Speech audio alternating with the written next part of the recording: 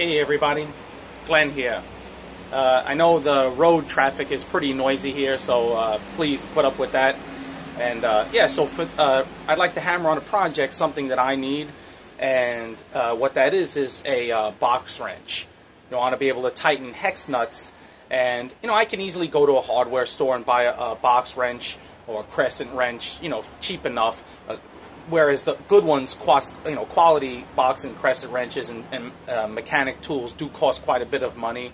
But you could pick something up for cheap that would serve my purpose. But I figure I'm a blacksmith, so what the heck? Might as well make it.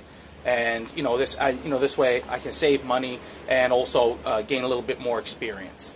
So basically, my idea is this: get my pen. What I would like to do is I'll just take a piece. I have a piece of medium carbon round stock that's maybe about a ½ inch. And what I was thinking is I'm going to flatten the one end a little bit, just flatten that out a little bit on one end here. And then I'm going to punch and drift a hole to a suitable size. And then I'm going to insert the nut or the bolt, but probably the bolt, because I've tried this once, and what happens is the nut will deform. Once it picks up too much heat, it's going to deform, whereas the bolt won't deform so easily because obviously the center is solid. But even better is if you have a piece of hex stock to size it to, for exactly the size of nut or bolt that you want to use this wrench for.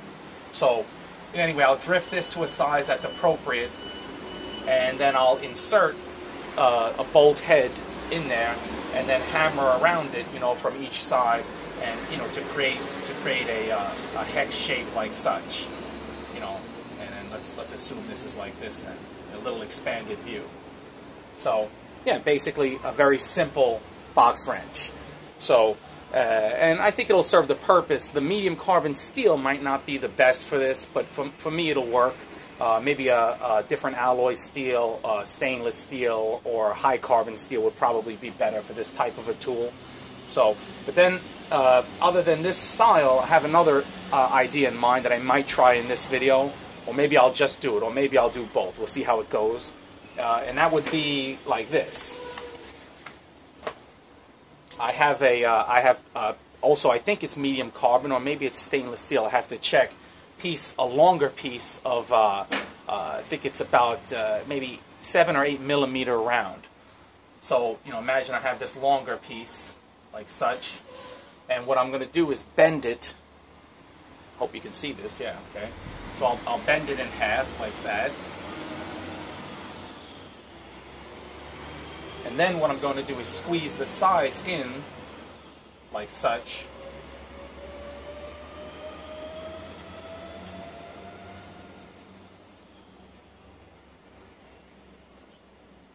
Where it's like that, squeeze these ends in on it until this leaves me enough material, like I said, where I can insert the hex bolt or the hex stock you have or whatever. It could even be for a square. Some very old nuts and bolts are square, so this is this would be a good job, a traditional looking tool for a traditional looking nut and bolt. And in order to strengthen, to join this and strengthen it up, then I'm going to twist it together here. To tighten that up, and then form it around, the hex shape like such. I'm giving you a little bit of an expanded view here, so it'll be like twisted then and come out like that. So, something like that. Yeah. So we'll see how it works. We'll see if I'm able to pull this off and see how it works. I'm sure it will. It's a very basic tool, and reason I would like to try this. Another reason is because I need a wrench for my propane tank, and the crescent wrench that I have is fine, but where the valve is, the guards on these tanks are always in a weird. They're always in different positions. They weld them on, and sometimes skewed a little this way or a little that way, and sometimes depending on where the nut is, you can't get your wrench in enough to get some leverage. So I'd like to make a longer wrench for that, so I can get a little extra leverage when I don't have much space. And I would like to make it in this style because, I could I could fold this back like this and then weld it together, not twist it, but I don't like to weld in my little forge. It's not enjoyable for me. I like to try to find different ways to accomplish that task. If I was using a coal forge, yeah, no problem. So what I would like to do then is once I twist it together, this I'll do in another video. It's a larger size nut on the for the propane tank. Is I'll split it somewhere in here, and then once I split that, open it up, you know, and then open it up like such, maybe where you flatten it out a little bit, you know, and now it's, you know, it's twisted together. Open it up, and then subsequently, you know, join it back together like this. You big dummy, go buy a wrench. Sorry for that interruption. I was using my phone to film this, and also I'm up very close because I switch my camera. I use it in a reversed way in order to film, and you can't zoom in or out in this direction. And the reason I'm doing that is because of the traffic, and outside is so loud, and the microphone is on this side. If I put it the other way, where it's much better to film and the quality is better, the audio quality is just terrible. So just for when I'm explaining like this. So yeah, anyway, I'll call my wife back a little bit later. Yeah, so, and anyway, so my idea then is to make a crescent wrench in this twisted kind of a style. But for, you know, first for this video, like I said, I'm going to try, you know, this style or the solid bar style that I just talked about, and we'll see how it goes. And one other thing is I want to give a big shout out to Steve Preston. I wanted to thank you for the donation to the channel. You know, it helps keep things going. You know, over here it's just, you know, another day, another dollar kind of an operation. So, you know, a few extra dollars, it really helps. And, you know, maybe that's what I should call this video channel. You know, video productions is, you know, another day, another dollar video productions. So, yeah, Steve, thanks very much. Hope you guys enjoy the video. I'll talk to you in a little bit. Here's another example of a simple tool that I made just to suit a quick purpose that I needed.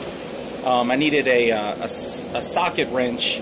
You know, I was working on my motor scooter that bent very quickly at a 90-degree angle and then had enough length for leverage in a very small spot. And so I just, you know, just heated this end, squared it up a bit, and then, you know, pounded that into a socket. So that works really well. You know, this actually is really nice, and, you know, it works, it serves the purpose. You know, it's not maybe a professional tool, but, you know, being a blacksmith, you can alter stuff just like this, and, you know, that can really, really be a time saver and a money saver too.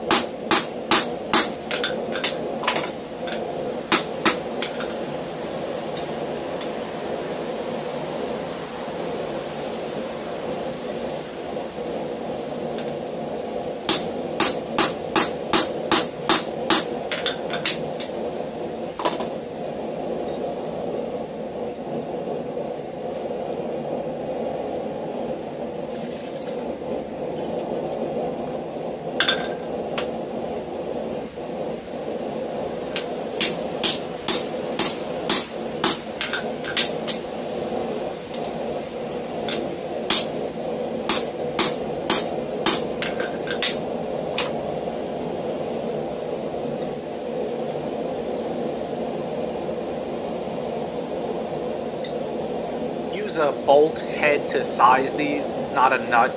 I tried it with a nut, and the nut, once heated, just deforms very easily, so kind of a waste of time.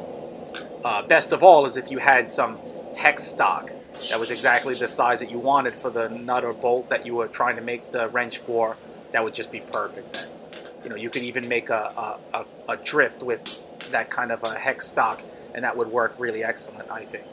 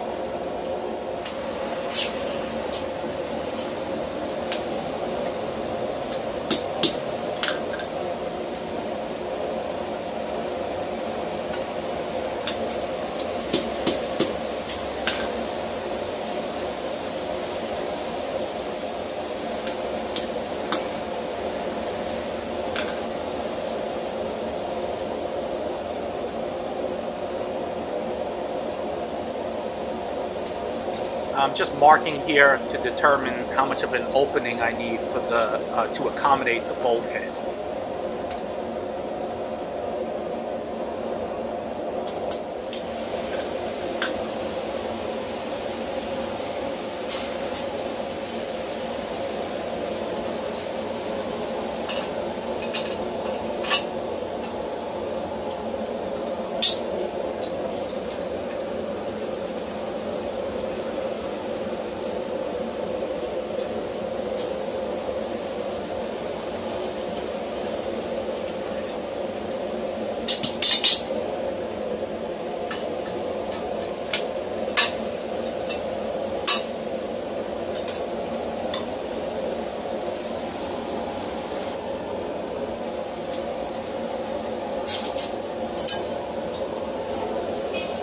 The opening was just a little too much, so I just wanted to give it another couple of twists.